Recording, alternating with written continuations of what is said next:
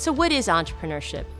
In a broad sense, it's a set of behaviors that encompass things like opportunity recognition, risk assessment, acquisition of resources, and execution.